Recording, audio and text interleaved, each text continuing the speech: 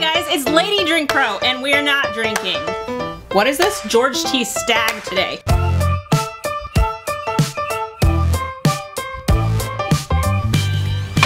We're gonna drink Field Vodka from Chicago's Field Museum in collaboration with Journeyman. Chicago's Field Museum was started in the 1893 World's Fair, where all the botanicals and plants were exhibited, put into a museum, and that's how the Natural History Museum was created. Now this is a really special vodka. It was made to celebrate the 125th anniversary of the museum. It was curated out of 1,500 different botanicals and plants using Bloody Butcher corn, which is an heirloom variety that's been in the country since 1845. It's used in a lot of different whiskeys, but today, it's a vodka.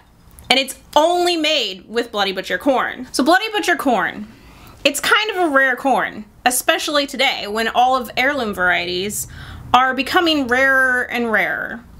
The easiest place to find it is in Appalachia, where there's over 1,500 different kinds of heirloom varieties, many of which are beans or corn, or 663 varieties of apples. The Bloody Butcher corn for Journeyman's distillery is only grown in Illinois to help celebrate the Field History Museum's history. Now, I don't know, I don't have a source for this, but I have read and heard that some people, specifically that grew up in Appalachia, will only eat cornbread made out of Bloody Butcher corn. It's known for being sweet and buttery, and today we're gonna try it for you. Now, he goes into very extensive tasting notes about all these smells. Well, vodka doesn't really have that much of a smell. It kind of just smells like alcohol. So, I'm not getting a lot. There's maybe a subtle hint of like a citrusy note, but other than that, pretty simple. But that's what you want out of a vodka. You don't want something that isn't a neutral spirit. So across the board, all vodkas are pretty neutral.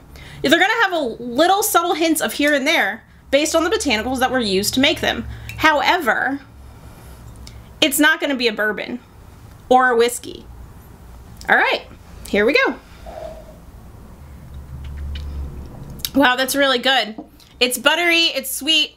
There's a little tinge of lemon, but overall a neutral base for anything you'd want to make with it. Now, the Drink Pro makes really good martinis, and we'll come back to that later in another video.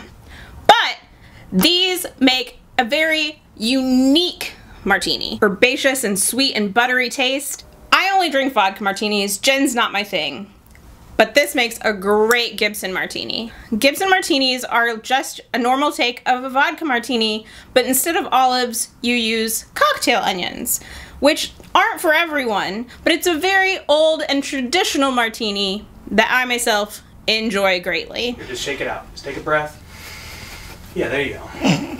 The proportions of vodka to vermouth in most martinis varies greatly, but in traditional Gibsons, it's a 4-to-1 ratio. So 4 parts vodka, 1 part vermouth, and lots of little extra secrets in there. The Drink Pro won't tell me. What are you gonna do? If you want more of this content, please subscribe. If you enjoy, what? If you like this content, please subscribe. If you want to help us out, please think about supporting us on patreon.com/thedrinkpro. Patreon? What? Huh? Oh!